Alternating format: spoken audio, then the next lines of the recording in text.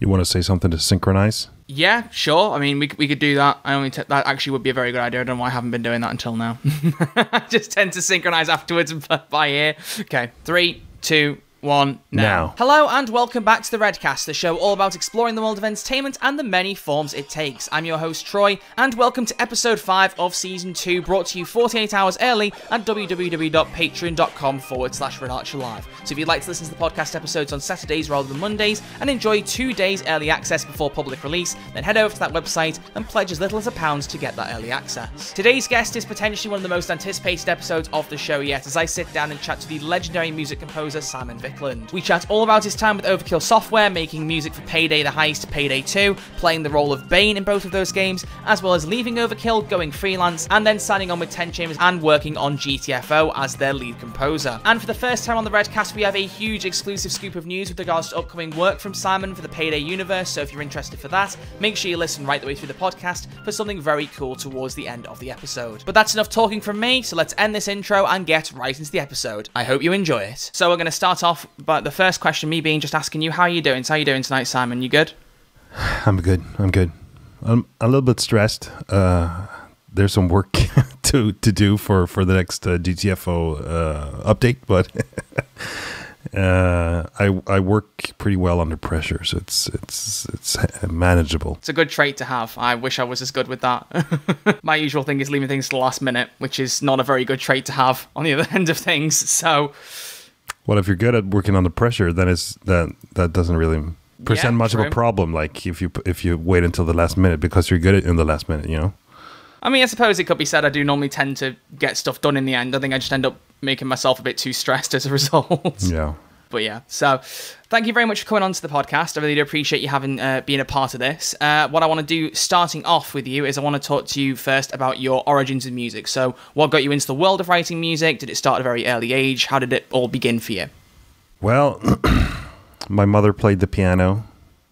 My dad didn't. He used to play the saxophone and clarinet, and I think the accordion, maybe even.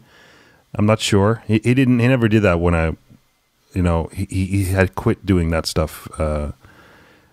Sounds like I'm talking about drugs, but he quit that before I grew up.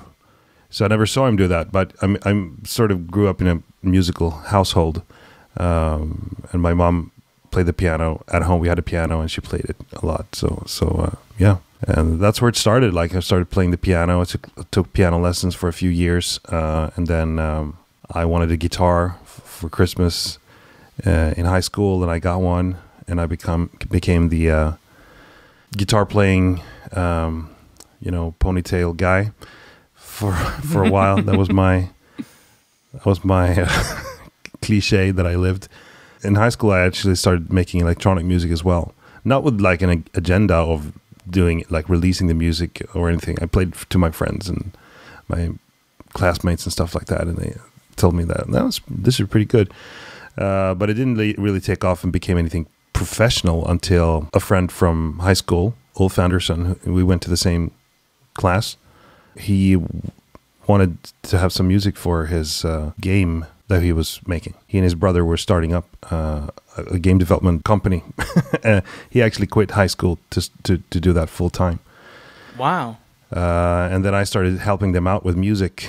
I did not quit high school, so that was on like evenings and weekends. So I often came late to school, so I was up in the middle of the night making electronic music for Ulf and his game. But that's how I got started, really. Wow. Which game was that then? Was that one of the ones that was released via their studio, or was it something separate? No, that was the first game that was released by Grin. That game wasn't done until when I was still in high school. They were just pitching to get funding, and then when they actually started making a game, I had already quit high school.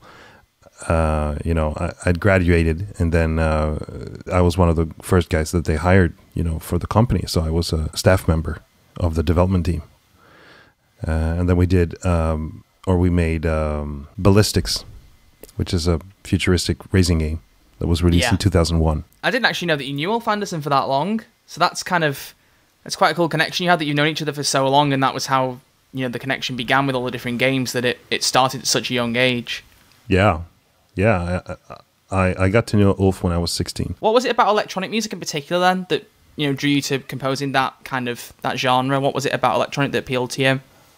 Well, I mean, the first sort of music that wasn't my parents' music that I really enjoyed, that became mine, you know, that I started listening to in my early teens was alternative rock and grunge, as the genre was called in the early 90s. So my you know, idols were and still are Pearl Jam and Alice in Chains and Soundgarden. And that sort of music. But then I heard some music, like when I was around 15, I heard, or 14, 15, I heard The Prodigy, and they were sort of like, you know, crossing electronic music and some rock elements. And it was really like aggressive, and they had the drum loops and guitars in a few tracks and stuff like that.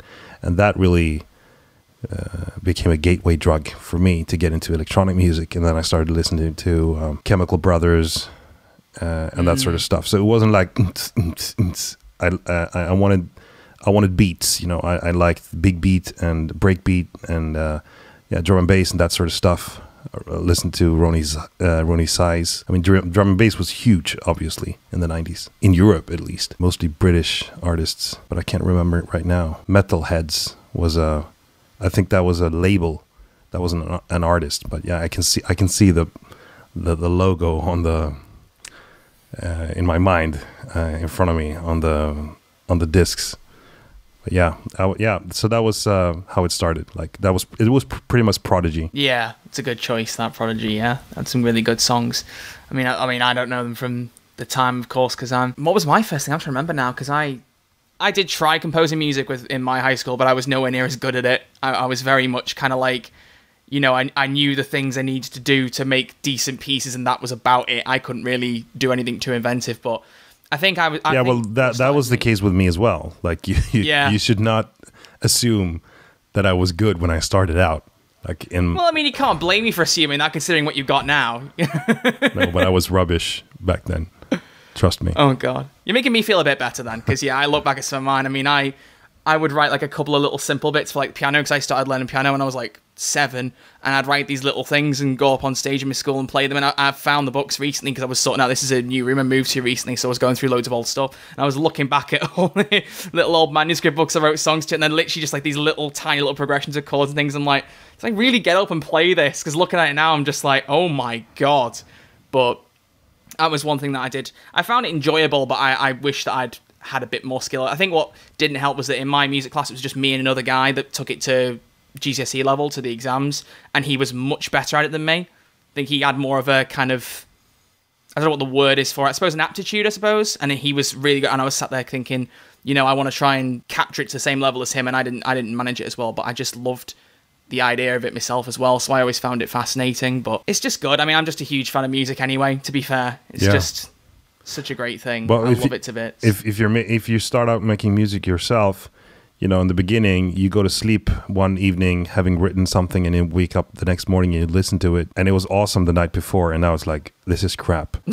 But the week after, you make something that is still good the morning after, but the morning after that, it's crap, you know. So then you make music that lasts for a week, and then it's crap, you know. And then you start making songs, and before you know it, you're making something that lasts a month or half a year, or you make a lot of music, and you haven't even grown tired of the first thing you did for that sort of project yet. So you realize that you're making music that you find good, I guess. It's just about honing your skills.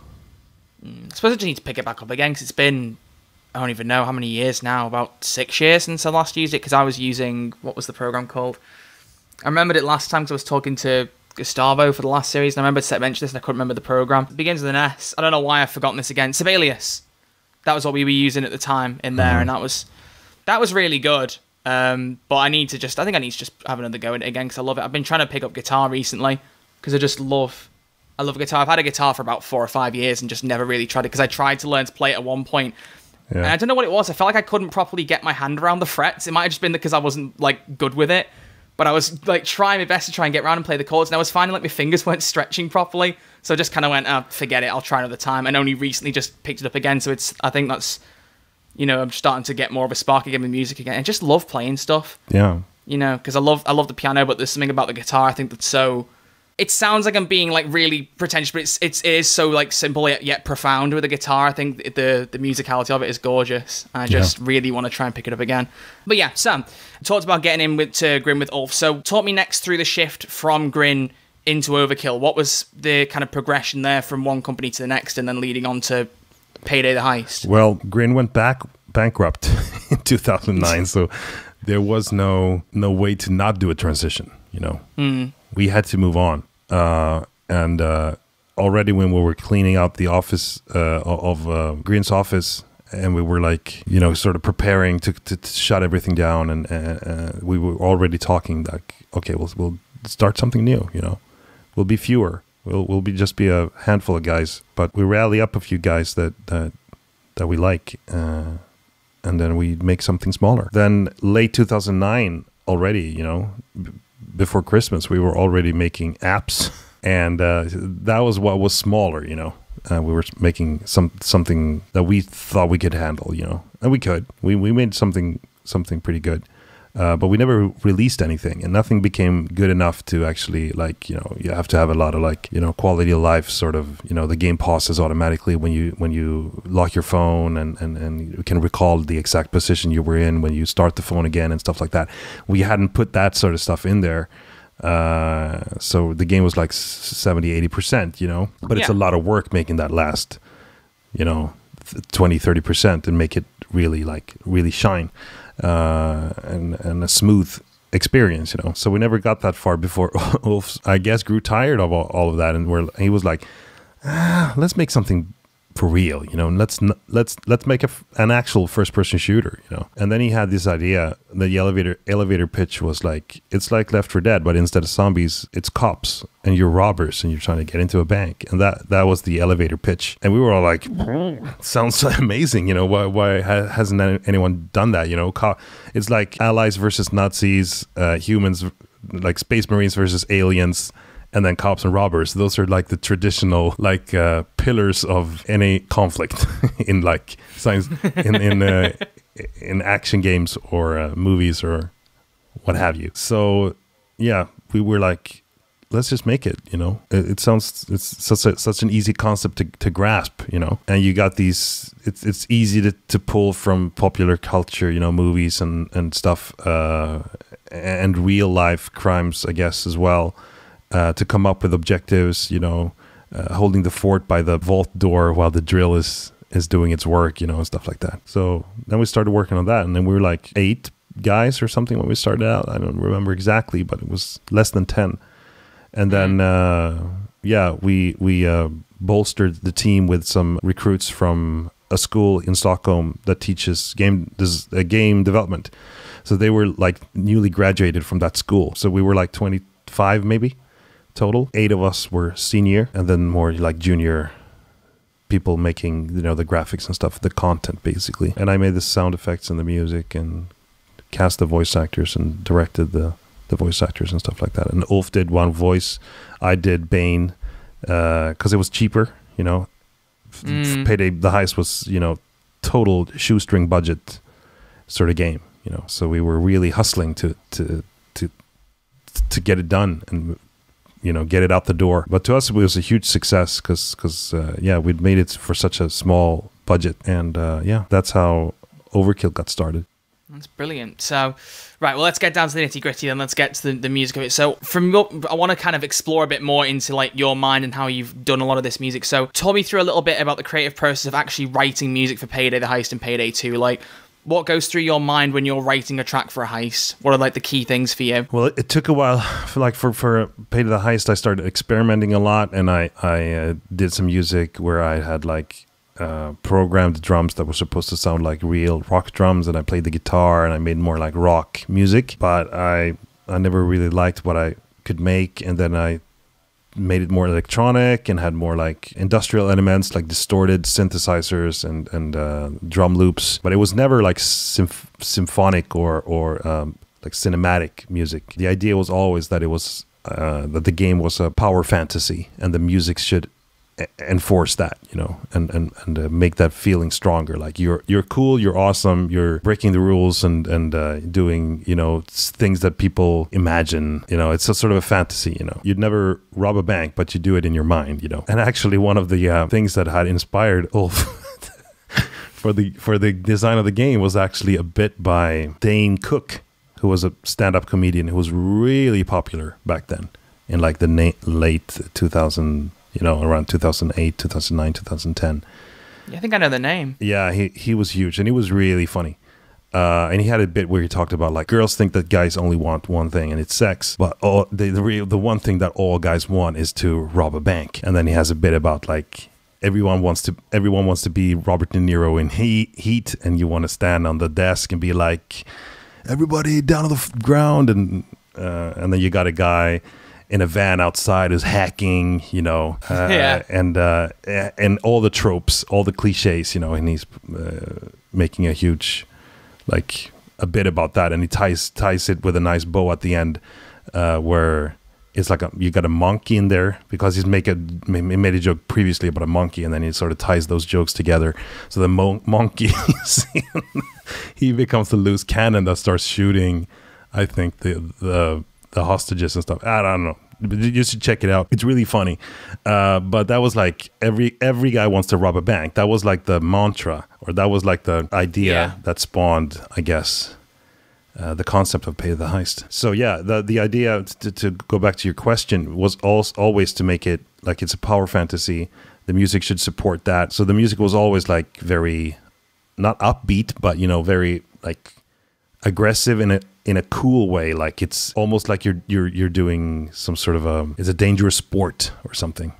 Yeah. I mean, that was the idea. Yeah, well, I mean, I don't have to tell you how well you pulled it off. I mean, the reaction you still get to this day, no doubt, tells you that what you wrote there really did resonate with people. I've done videos exploring what makes Payday 2 as good of a game as it is, and you always get people who are constantly like, the game isn't the game without the music. You know, the way that a lot of the music backs up the heist really does make the difference. And it's like you say, I mean, if there, it is kind of like a bit of a power fantasy of, you know, wanting to rob a bank and feel the rush of it. But, you know, whenever you do things like that, you act things out in your head, you're always thinking about like a cool soundtrack behind you. So to actually actualize that and make it a real thing, no doubt was not an easy thing, but definitely worked. Yeah, I assume it did work, because I hear from people all the time that they enjoy the music, you know, and even outside the game. And one of the reasons I believe that is because I never really cared about making the music subtle. You don't need to be in the situation that the game puts you in. The music is very aggressive in your face, and that's what works like as music that you listen to when you're driving your car or working out at the gym or whatever.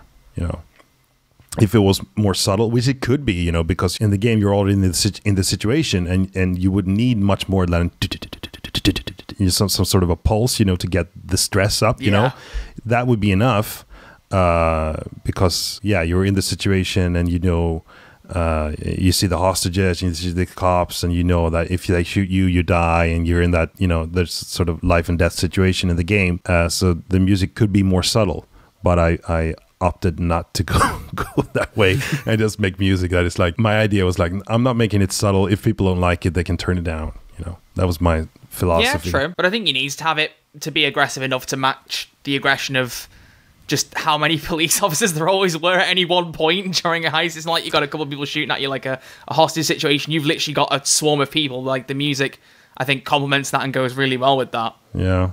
Yeah, well, if you were scoring, if it was a movie, you'd never score it with that sort of a music all the way through. You know, you wouldn't. It's too intense, and the music is fighting for attention. You know, and it's like taking up room in the audio space. There's limited audio space, you know, in terms of like frequencies and stuff like that. And it's so aggressive that it could be confused with like bullets or, you know, the footsteps of the enemies or whatever. So it's not clever to go that way, really.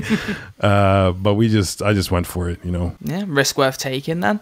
Well, this could be a difficult question to ask, and I knew it when I wrote it down in the topics to send to you, because it's kind of like a how do you choose between your children scenario. But you've done so many different pieces across both the Payday games. Are there any in particular that stand out to you for any reason or another?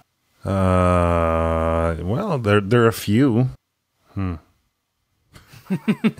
I did kind of expect this response with how many you've done. I was like, is this a wise question to ask? I don't know. You're going to have to edit this down, because I'm going to sit here quietly for like 2 minutes. I might not now you said that. Because I get asked this constantly, and my answer always changes. You know, I'm constantly debating between different songs. I think for me personally, I don't know if it helps at all. The ones that stand out to me, I could say Home Invasion 2016 was one I think that particularly stood out to me with the Wolfpack stuff. That was fantastic. I loved that remix.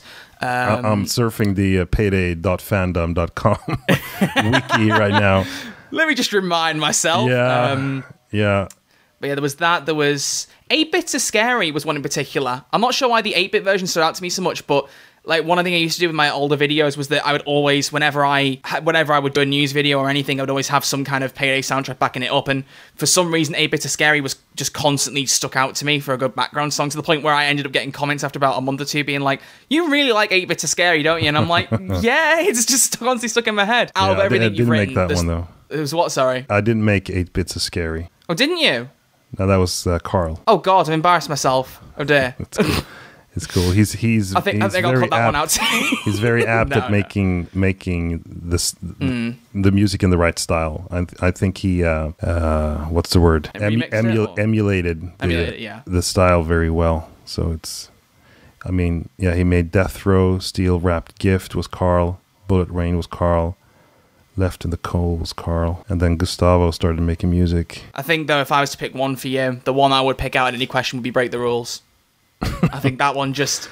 it's probably a really, really, like, basic answer. You know, there's probably some from the very early days of the game, like Razorman and stuff, that you probably get a lot. But, like, for me, Break the Rules was just, like, the epitome of everything you said earlier about, you know, about the aggression and building up and having the kind of the chaos, the music to match the game. And there was nothing, I don't know why, but there was nothing more thrilling to me than picking that song. And every time an assault started being like, am I going to get the lyrics this time? Is it going to be the instrument? Is it going to be the lyrics? And whenever the lyrics came on, you just kind of felt this rush of like, yeah, we got lyrics, let's go for it. I don't know what it was about that was so cool, but that track was amazing.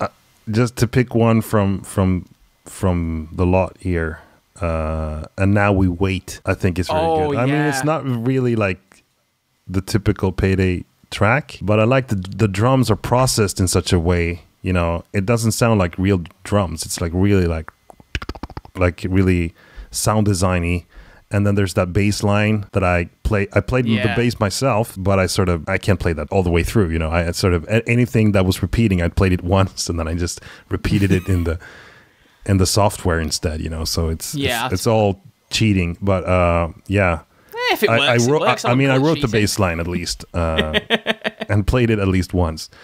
Every bit of it, I played it once, you know. So, but that was a cool track, I think. That was a fantastic one, and it was the first, I suppose, real almost entirely like stealth-based track. You know, it was a bit of a different. It was, kind of vibe almost. And the Gauntlet, it was really good. I like. Yeah. And I think that one appeared in that live action Hoxton Breakout, Hoxton Breakout for the first time, and then I turned it into a more like a fully fledged track for the game later on. But those two tracks are right. I really like. So you wrote that for the trailer first, then? Yeah, that was a separate. Wow. Okay. If I recall correctly, I think that was the way it went down. Yeah. Either way, yeah. I mean, even just you mentioned those has got me thinking again. It's just you did so many. I don't know how you managed it. The amount of different tracks you wrote for the game. It's honestly fantastic. So many. Yeah, no, a lot of like microsites and little trailers and stuff, you know, little tracks that we put on the B-sides soundtrack. All in all, that has to be like 100 songs at least. Yeah, easily. Yeah, even I forgot about the microsites as well. I mean, Hoxton's Housewarming Party, that was something that once you heard it, that was an earworm. You would have that one bit of it just looping in your ear constantly. Which one was that? Why has it just disappeared from my brain? I had it playing in my head when I said that. The one that goes dun dun dun dun dun dun dun dun dun dun dun dun dun dun dun dun dun dun dun and then loops again. I don't recall that one. Oh God! I made too many. It might just be that my recreation of it was really bad, so we'll just say it was that. Yeah, I've made too many songs. I can't remember all the riffs. Whenever I'm making music, I try to make any given track revolve around strong, like short, memorable hooks and riffs, which has made it a huge challenge for me to make the music for GTFO, because it's not supposed to be like that. It's supposed to be much more cinematic, much more subtle, and not feel like loops, and not feel like electronic music, and not feel like it's a repeating riff of any kind. It's supposed to be horror music, and it's supposed to be like never the same. Any it's supposed to be unsettling in a way that it's where it's almost like, it's not enjoyable to listen to. It shouldn't have repeating things. You shouldn't be able to bob your head to the music and dig it, It's supposed to be like, non-rhythmical and non-melodic and like super just, an assault on the... Yeah, make you feel uneasy. Yeah, exactly. And then you can't have riffs, you can't have hooks, you can't have that sort of stuff, And that has been a huge challenge for me. It was much harder than I thought it would be to make horror music, coming from the type of music that I'm used to making. Well, the next thing I want to discuss a little bit then with you. You mentioned a little bit about how you ended up taking on the role of Bain, but with how iconic a character Bain became, what was your kind of like? What was it like evolving that character over the course of time that you were with Overkill? Because Bain became a pretty leading part of the game, despite just being the guy that talks you through everything. Well, I never wrote the scripts, so I didn't really evolve the character. I just okay, so this is the mission, But I do remember, the Hotline Miami heist was the first one where I read the script and I was like, it sounds like Bain is really like getting excited, or really like not emotional, but it feels like he's really... Let's go back. The idea with Bain is that the robbers, they're screaming and shouting, and they're like, "Get the fuck down on the ground!" And they're really loud because they're in the center of the action. But Bain is somewhere else, and he's like calm, and he's just giving them the instructions because he's not in danger of getting shot. He's off site. He's somewhere else. So that's the character, sort of. He's like very composed, and he's just giving them the instructions, and they can rely on him, and you can hear it in his voice. He has this confidence. He just tells it as it is, and he doesn't get emotional. But for that, I think it's the second of the two Hotline Miami heists where you're supposed to get into a building, and they're like burning money or something, and you got to get there in time before they burn all of it. Or so, I can't recall exactly what the scenario is, but it's something where Bain is like, you need to get in there, it's, and he's like stressing out. That was really like not a big thing, but I remembered that as this is something I've never done before. And because I'm not a voice actor, it just so happens that, as I said, like Payday the Heist was a shoestring budget production, and I was the one on the team that had the least Swedish accent, so it made sense that I did it. One of the characters, and the character didn't require a lot of acting. Like it doesn't require a range. You're basically just stating what's happening, and that's about it. Yeah, he's very matter-of-factly in all his delivery. But yeah, that was the first heist where that sort of wasn't true anymore. But as I said, I never wrote the scripts. That was all governed by the level design, what needs to be done, what's the scenario of the heist. And then at some point, there started to become sort of an overarching story of some sort. But I never really noticed that because it was all like conveyed in the heists, and I just read it, the way it was written in the script, basically. And no one ever directed me, because I was the one who came up with Bain pretty much, or the voice and his the character. So I always just read, I might have asked for like suggestions or direction every once in a while when I didn't really exactly know what the context was. But it wasn't like I played the scenarios or played the maps to get it. I just asked the level designers, and then I recorded, put the distortion on, cut it up, and then sent it to the level designers to trigger in the right point at the right points throughout the scenario, basically. So I wasn't. Okay. I was never like in on like whether the character was changing or if there was some sort of an overarching whatever story or grand sort of thing happening over the course of several heists or DLCs. I was just, I don't know, just delivering on the voice lines and never really noticed or took notice of that. Yeah, that's fair.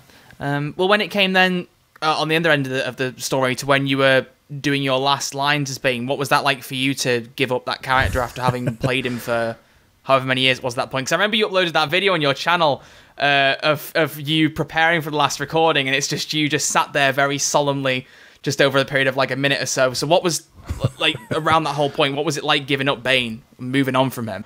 I mean, it was bittersweet in a way, but I mean, done it for such a long time. I never really enjoyed it. Like, as I said, it was more of a production, cost sort of element to the fact that I was cast more than me wanting to do it or being really apt, for the job.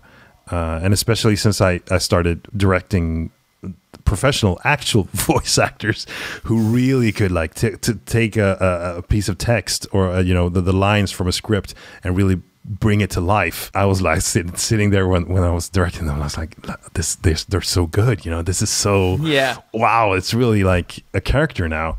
I'm not this. I can't do this. So then when I was informed that this would be the last, and when I understood that this is the last of the Bain recordings I'm gonna do, then I was like, it was a little bit bittersweet, but I can't deny that I felt a little relieved as well, because it was hard work. I never knew when I invented the voice, because it's sort of straining my vocal cords when I'm doing it. I have to get up and pitch, and I make my voice a little bit more. This is my normal voice, but then I go up like this, and that's Bain. The thermal drill. Much more of that. I'll ask you to tell me to get me the thermal drill. The thermal drill, go get it. That's where. There we go. He said the line. That's it. We're done. We've got all we needed. We can end it there. No. So I was just I added a little bit more like a hoarseness to the voice. I guess the idea was that the distortion would like sort of hook into the texture, that hoarse texture in a nice way. And then his voice would cut through even better than my normal voice would do, So that was like the idea behind like bringing him up a little bit in pitch. But that also made it like really hard to do it for extended periods of time. And especially like emoting in any way, like screaming in that voice is impossible for me. Because I can't I can't go there, start talking, and then take it from talking to somewhere else, like being in, panicked or performing a death scream or being upset. It's really tough. And then the last, I think, 3 years, I did it I did the voice as a freelancer, for Starbreeze, and then I always delivered, without any mistakes, And I make a lot of mistakes when I record, but I had to go in and edit out and remove all the mistakes and just give them the clean lines where the pronunciation was correct and the pacing and the cadence was right. And then I noticed when I was sitting there editing it that I was like when I was listening to my own voice through the speakers or my headphones, when I heard my own voice speaking there, I put without thinking about it, I was sitting there silent, but I was putting my voice box into that position or that sort of the Bain mode, So it was like straining my vocal cords even when I was sitting there in silence. So whenever I was done and exported all the voice lines as per the delivery instructions and sent them over, I was like, oh, it's so good to have to be done with that, because it was kick your feet up and relax. Yeah. So again, recording that for the last time was. I mean, it wasn't all bad. Yeah, no, I can't blame you on that. I can't blame you. A bit of a mixed emotions thing. Well, as you mentioned about going freelance the last couple of years, that was something else I wanted to explore with you, because obviously, you were with Overkill for how many years it was in the end, because when was Overkill formed? About 2009, so you were about 6-7 years, was it? I think in the end, you were 6 years almost to the month. I believe. Yeah, October probably 2009 to October 2015 or September 2015. I don't remember exactly, but yeah. But then you announced that you were obviously separating from Overkill. You were going to become freelance. So what was your decision behind that? What made you think, right, okay, now is the time to kind of go a bit more alone and try and do my own thing? Well, Ulf had already quit the company at that point, and he had started 10 Chambers, and he had a non-compete clause in his contract with Starbreeze, so he couldn't recruit me directly from Starbreeze. So I had to do something else in between. I couldn't go directly from Starbreeze to 10 Chambers. Okay. So you had to like be freelance for a period of time before you could come on with them properly. Yeah, and I was a freelance for way longer than I actually needed to in order to just make that like legally make that all, you know, like a clean transition. I was a full-time freelance for a good like 18 months, and I could have been a freelance for like 1 month just to have it, you know, to go around the. I don't think that this is news to anyone working at Starbreeze. They knew what I was doing, you know. Well, I mean, it's fair enough. I mean, as you said, you know, if you started off with Grim with Ulf and then morphed into Overkill and then, you know, everything evolved from there, if Ulf's going to leave, that's obviously going to be like, you know, if he's gone, you're kind of like, you know, you want to stick with him, right? You've been friends for so long. It stands to reason. I don't think anyone would blame you for that. Yeah. Yeah. No, that makes complete sense. Well, was there any particular reason in the end that you did stay freelance for so long? Was there something about it that drew to you, that was interesting you, just kind of being a bit separate from companies, or was it just a happy accident? I enjoyed it, and I had some good clients. You know, Starbreeze was a really good client. I made a lot of music as a freelance for Payday 2, and the voice of Bain, and they were the best client ever, because they never, not only because of this, I mean, I like the people there, and the people that I delivered to, and that gave me the instructions and stuff like that. So I didn't mind, you know, being in contact with my old colleagues there. But it was also the fact that I invented Bain, so they could never complain about my delivery, you know. No, this is not how Bain would have said it, you know. Yeah. So it was really easy for me to record Bain, you know, not from a like voice standpoint, obviously, you know, regarding what I talked to before about my vocal cords. So it wasn't easy for the vocal cords, but it was easy from like a direction, like a creative sort of standpoint. And the same with the music. I was the one who invented that sound, that style of music that we did for.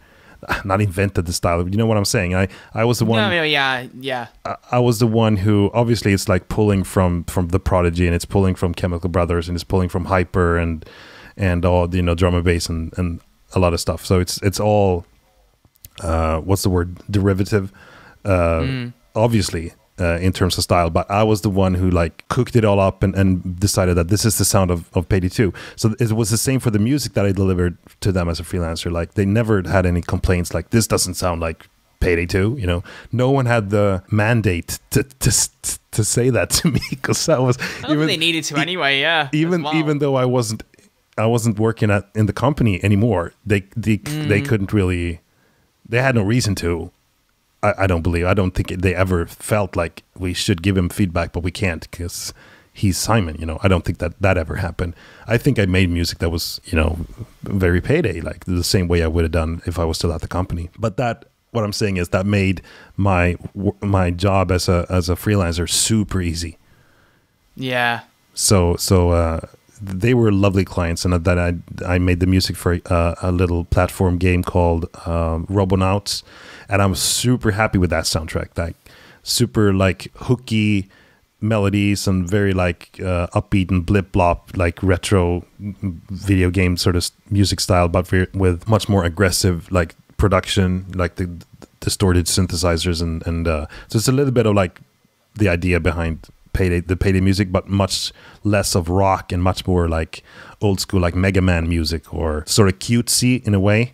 Like retro sounding, but very well produced with like heavy bass lines and like hard hitting drums and so on. So I'm super happy with that soundtrack. And then there's this little puzzle game called Pan that I did while I was a freelancer as well. Oh yeah, I've heard of that. And that turned out really well with like super ambient, cozy, cutesy music that went really well with the graphic style of that game. And I made the sound design for that game as well. That was published by Might and Delight, which consists of people, or at least used to mostly consist of people who worked on Bionic Commando Rearmed within Grin. It was like a team within the team. So those are all old colleagues as well. Oh, that's cool. Kind of like a full circle type thing. That's nice. Yeah. So I did a few gigs as a freelance for like 18 months. And then there was the fact, you asked me why I was a freelancer for so long. And it was partly because I liked it so much and I had, good clients and so on and so forth. And it paid well. I wasn't really needed at 10 Chambers, that early, at least not for making music and sound effects, Yeah. GTFO was in pre-production, it was just, sort of bouncing around ideas for what the game was supposed to be. And I had some meetings with Ulf, and we were talking about, concepts of the game world and sort of having it take place in an underground complex just to not have to do because we were a small team again. We were back to we had to be clever about the design, like we were needed to be for Payday the Heist. Payday the Heist was a lot of most of the maps except for Heat Street were all folded on top of itself, so that you went back and forth through the same rooms and the same corridors a couple of times. So that we reused a lot of content. That was what made that work. Sort of, we couldn't compete with Call of Duty, where every single player campaign sort of map is this roller coaster ride where it's first you start in the elevator and then you go outside and you're in the airport, and then you go through the airport. It's like not to trade of breadcrumbs, but it's like this path you're supposed to go, and then you come out, you come out, and then you're on the tarmac, and then that's, and then they introduce these monsters. I'm in GTFO mode right now, but they introduce these enemies and so on and so forth. It's this roller coaster. You can't really go off the track, but you're on this track, and it's the game is throwing new stuff at you all the time. It's voice lines, and it's performance capture things happening around you, and it's super a helicopter flying above and a missile hitting it, and it crashes into a building in front of you, and it's exciting all the time. We couldn't really do that. We couldn't create that much content with our small team, so we had to make small maps where you run back and forth. And that's why you're in the bank and you're supposed to run back and forth to look for the password, and then you're in the full vault, and then you go out again and move through the same rooms several times. If you play that game, or if you play the Payday the Heist maps in Payday 2, you'll notice how they're all except for Heat Street, they're all pretty much folded, cleverly designed. I didn't quite realize that quite so much until you pointed that out. And now, I do see what you mean. The when you go to the gang and you're supposed to hand them Panic Room. That's the one I was thinking of as well. It's all in one building. All takes place in one building. So that's very much the Payday sort of concept. And the reason is because we had to make something that we could handle with a small team. We couldn't make too much content, and that was the idea for GTFO as well. We had to. I'm going on a tangent here, but I was starting to talk about 4 minutes ago, I talked about how I was having meetings with Ulf, and then we were we have to make something that we can make with a small team, and it's easier to make something where it's indoors always, because then you don't have to have LOD stages. LOD stands for level of detail. So when you're standing far away from a character or a prop or whatever it is in the game world, there needs to be a low poly version that is shown, and then as you get closer, you replace that one with a higher poly version, and then when you're super close, then all the textures and everything are replaced to make it super detailed. But it can't be that detailed when it's far away, because then you can render all that. It'll be so many objects then that are high poly that your graphics card can't handle that many polygons on any one time. That was one of the reasons why we wanted to make it indoors, because then it's easy to have doors and corridors, and rooms, it makes it the layout naturally you can't see that far. Yeah, so everything's only low poly until you're right next to it when you can see it, and then it all is high poly, and the things you've moved on from have already come and gone, so it doesn't have to load too much at the same time. Yeah, exactly. I mean, it's easier to handle all the production of the props, because you don't have to have like super low poly version, medium poly version, high poly version, and then super high poly version or something like that. Yeah. And then obviously we wanted to make a hardcore cooperative game, so we wanted to have an atmosphere that sort of inspired the players to move as a group. Not because the game instructed you to, but because the atmosphere in itself sort of inspires you to do that. And a horror atmosphere sort of inspires you don't want to run off on your own if the atmosphere is super creepy. So that's where the idea of making it a horror game came from. It didn't have to be a horror game. We just wanted to make a hardcore cooperative game that really put cooperative first-person shooter players to the test. But yeah, when we started bouncing around ideas, it became pretty clear that a horror atmosphere would be the right way to go. And then indoors environments is sort of creepy because they're claustrophobic, and it's easier to be like walking around and they're like, what's behind the next corner, there can be like little openings, and it's an easier sort of environment to create opportunities to scare people, I guess. I was saying to you before this that I haven't played the game yet, and I do really need to. I've been intending to, but I love the way it's marketed, where it's like it is meant to be a really challenging shooter. But to me, that was almost like I was like, oh my god, maybe I'm not good enough to play this. Maybe I shouldn't even try. But because does it have controller support? I can't remember. I don't think it did originally. If it does now, it was released in early access on December 9th, 2019, and I think within 2 weeks we put partial gamepad support in the game. Oh, there you go. I've got no excuse then. So you can you have to use the mouse to navigate in the main menu to choose your loadout and start the game, sort of. Oh, that's fair. Yeah. But then in the game you can aim and move and shoot and jump and switch weapons and stuff like that. You can do all that stuff with a gamepad.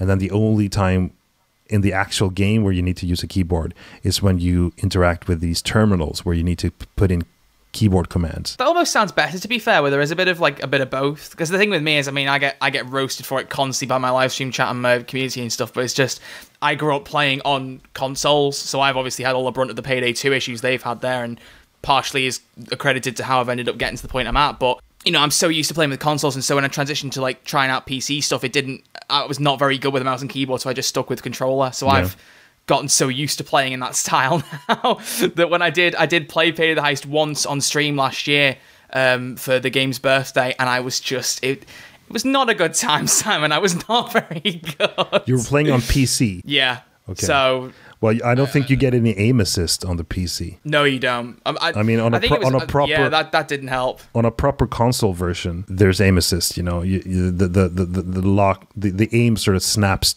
to the enemies a little bit, sort of helping you, because it's so hard to compensate when you're moving and the target is moving and you need to stay with your aim right on the head of the enemy because you want to make a headshot. That's super hard to do. You can do that with a mouse and keyboard much more easily. You do it a lot easier with that. So a proper console version of any first-person shooter game has to have a little bit of that snapping, not so that you notice it, but there's a little bit of magnetism to the targets. Okay, well, I'll ask you one more question about that game then for my own personal knowledge. If I was to go into it solo, how screwed would I be? A GTFO. Yeah.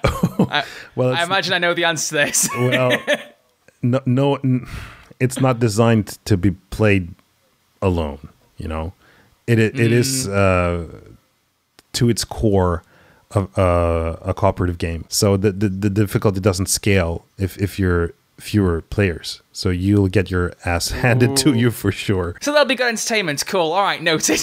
Yeah.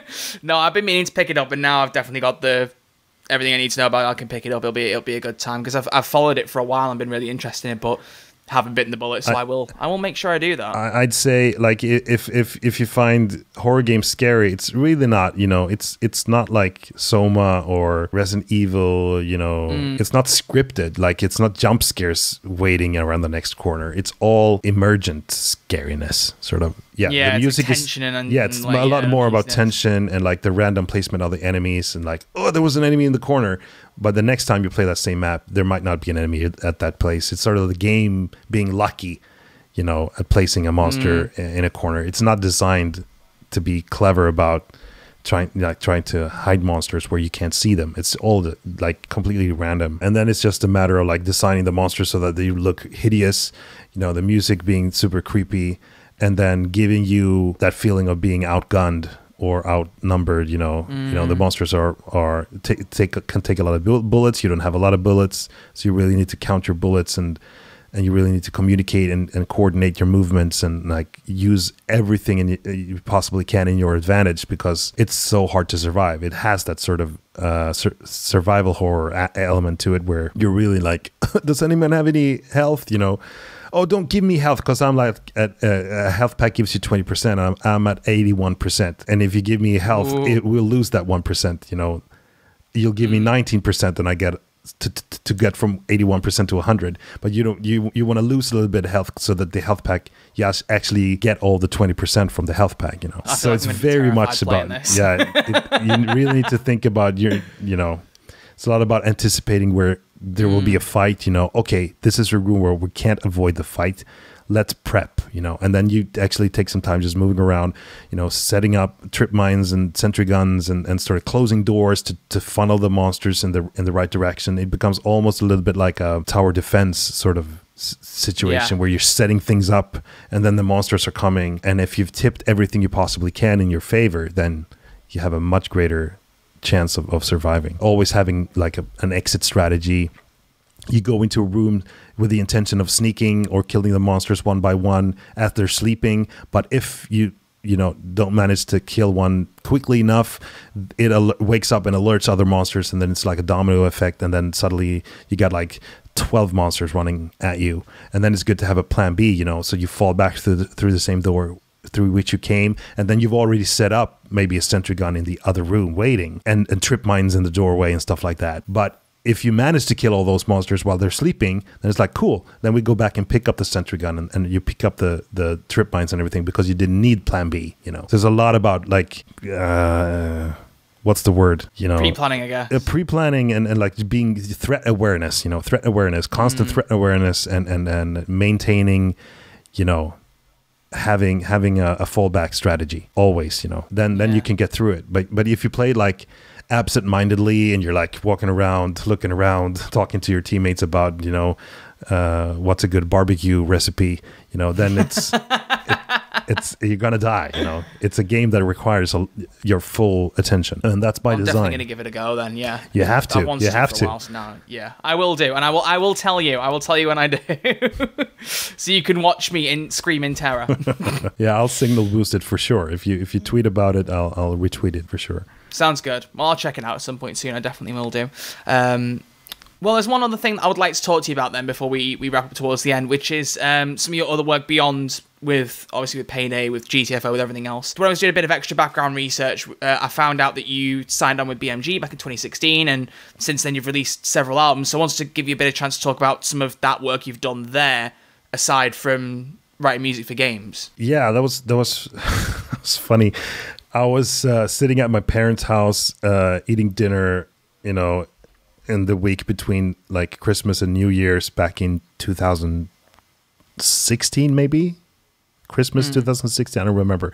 And I got a notification on my phone, like someone at BMG wanted to sign me, like out of the blue. Like, hey, are you making music? Would you be interested in maybe working with us, as a songwriter? I was super flattered, because BMG is a huge publisher or whatever. Yeah. But it turned out that this was the boss of the Scandinavian branch of BMG that contacted me personally, which was super flattering. It turned out he has a son, who's probably a teenager, who played Payday 2, and he was like, oh wow, he told his dad, you need to check out this Simon. He can write anything. He's making like 50s pop music, and he's making like electronic music, and he's making 80s hits and whatnot. I don't know. So they signed me with a contract for like I think 2 years or maybe 3 years, and I paid easily £1,000 in order to have a lawyer, check everything and sort of negotiate the wording of the contract so that I could keep making game music without BMG owning that music, because they wanted to write a contract that was like, we own everything that you make, but they will publish it and will share, because if I wrote the music, then obviously I have to earn the percentage of the music that I have the rights to as the songwriter. But I said that I'm freelancing and I need to make 100% and can't have BMG own any of the music I'm making for games. So we put that wording in the contract, and that was not cheap. And then I ended up not making anything with BMG. Oh god! Oh. So 2 or 3 years, I don't know, remember exactly how long the contract went on, and now I'm getting emails every 6 months, I think, with some sort of an automated system for BMG, staff or writers, and it says like, here's your, what your all your BMG music has earned in terms of royalties and stuff in the past 6 months. It's always like 0.00. Zero. Yeah. So I never made anything with that, and never wrote a pop song for any artist or made anything like co-writes. I was looking forward to doing that stuff, but the fact is, I can't really compete. It's a tough business to get into. Sweden has a lot of talented songwriters, and it's something that I think that a lot of people aspire to, because we have so many Swedes to look up to. Max Martin and a lot of like pop producers that are really, really talented and can really craft a pop song. And I really envy that. That's a skill that I look up to these people as well. Like, I think it's really it's craftsmanship, to make something that's really has a hook and really becomes an earworm and well produced and all that stuff. So I would have loved to do that, but the fact is, I couldn't do it with the same passion and the same, like, if I don't write a hit song, I don't have, I can't pay my rent sort of motivation, that others might have. I was already sort of comfortable, just making. Not just, but I had a career already. You didn't want to give all that up for the sake of it.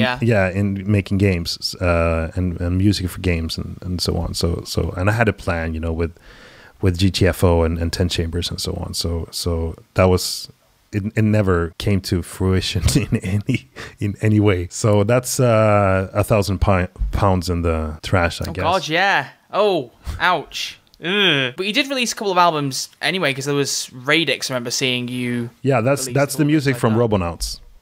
That's the music I talked about earlier. So that's I whenever I make the music as a freelancer, I offer them, if you want to own all the music and put out the soundtrack, then you can do that. But I will give you a discount if you let me retain the rights to release the soundtrack, and then they can use the music in the game and in the marketing for the game, but they can't release the music as a standalone piece of product, like on Spotify or iTunes or whatnot. And if they let me keep that right to do that, then I will give them a discount. And they wanted, they went for that. The company that made Cubic Games or something, I think they were called, Polish game developer. So I retained the rights to put that music on Spotify, and I put it out. But I didn't own the Robonauts logo or anything. I didn't ask them to make an album cover. So that's why I'm sort of like, it's called like music from and inspired by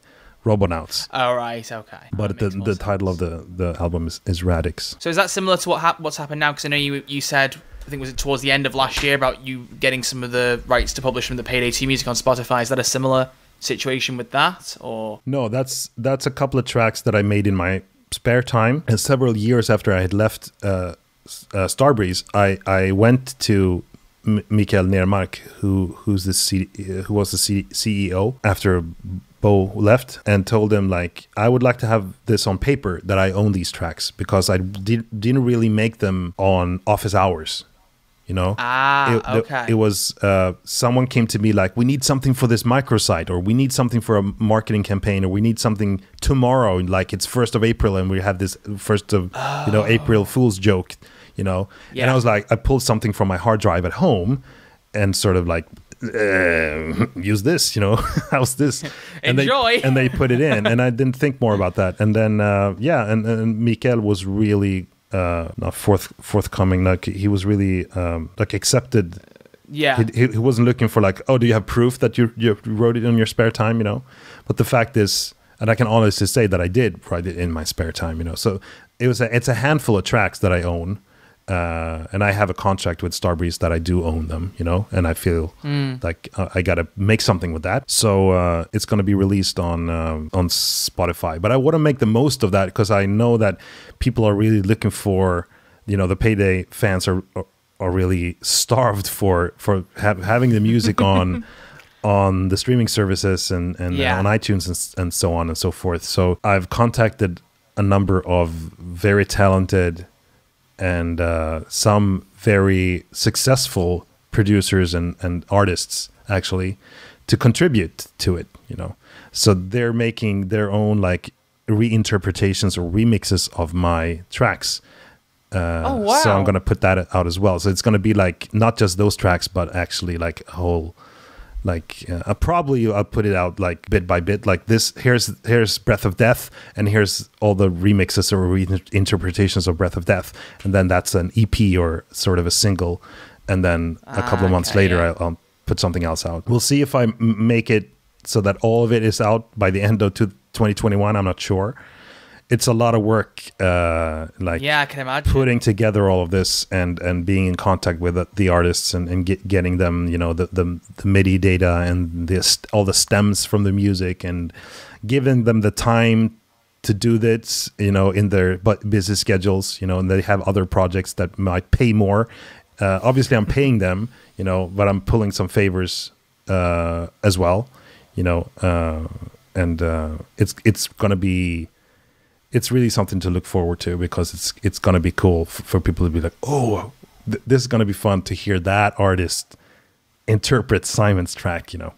So, that's really something for the Payday fans to look forward to. That sounds fantastic, because I know when you first announced it on Twitter, there was a real big kind of like excited reaction to that. So it is good, because there are some tracks on Spotify. I can't remember quite how many there are, but there's not like, it's not exactly a comprehensive collection of all the tracks. You know, it's a lot of the earlier days stuff. I think like the first couple of years of Payday 2. No, it's only the 15 tracks that are on Spotify are the ones that were in the game when it was released back in 2013. Oh god, it's even less than I thought. Then there you go. So it's the vanilla Payday 2 music, really.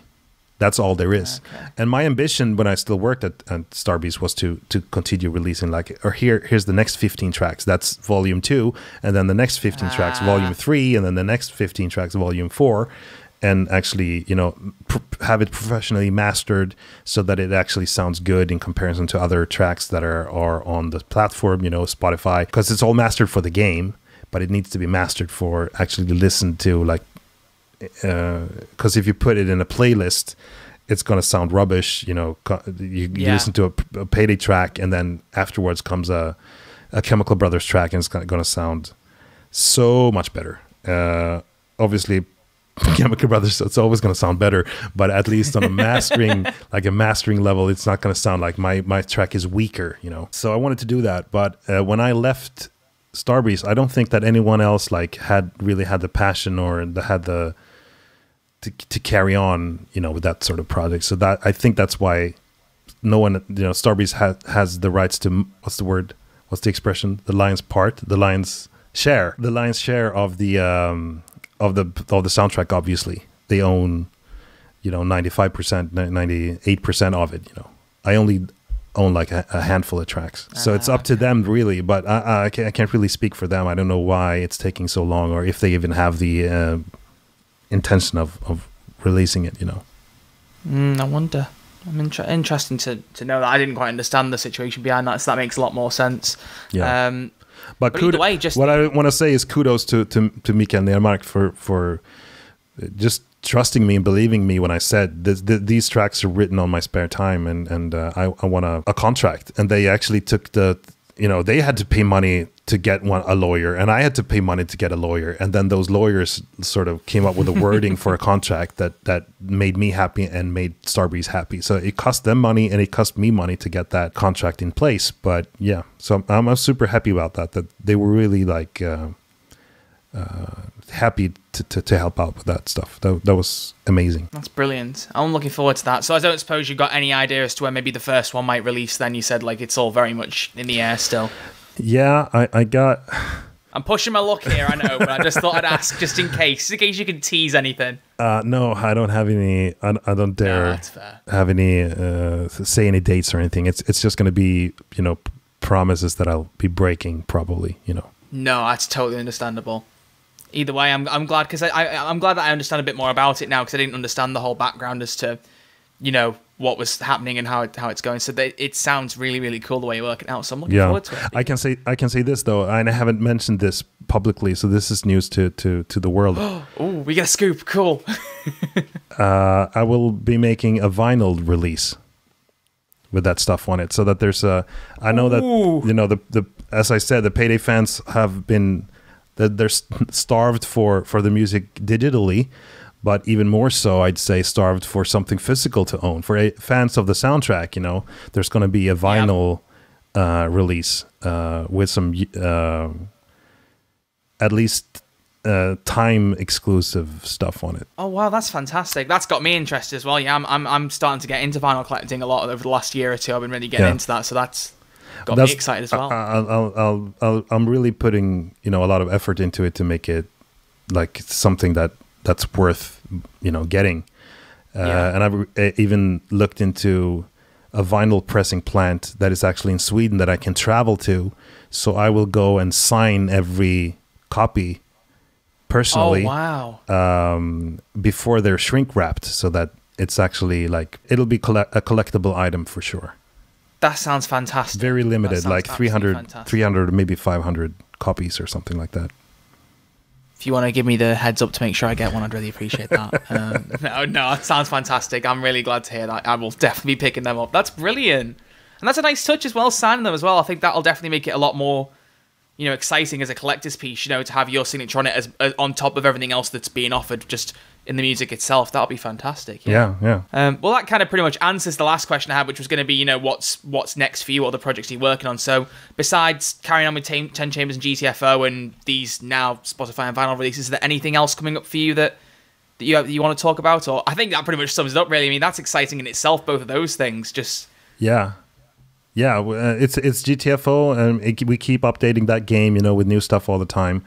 And then on my spare time, when I'm not taking care of my 2 kids and my lovely wife, obviously, then I'm trying to squeeze in, all the work on that digital/vinyl release. Yeah. Oh, I can imagine. It's going to be really exciting when that comes out, and I'll be excited to myself get the little scoop out now. I'm glad you gave me a little something I can put out. I appreciate that. Yeah. Well, those are all the questions that I have for you, Simon. So what I always tend to do at these episodes at the very end is if there are any social medias, anything like that you'd like to plug, now's your chance. Share anything and everything about you for people to follow you on and keep up to date with your work. Well, I have an Instagram, I have a Facebook page, but to be honest, I don't really put a lot of effort into updating them. So my platform of choice where you should follow me if you're interested in getting news about whatever I'm doing, or just hearing my shower thoughts that I sometimes write down in a tweet. You should follow me on Twitter. So Twitter's and it's Simon Viklund, just SimonViklund in one word. Simon Viklund is my handle. Well, thank you very much, Simon. It has been an absolute pleasure. I'm really glad we had the chance to sit down and have this conversation because there were so many things I wanted to know, behind the scenes about how everything worked, and I've had a really good time getting to know a bit more about you. Yeah, thanks for having me. It's been an absolute blast. Thank you very much. Likewise. Absolute blast.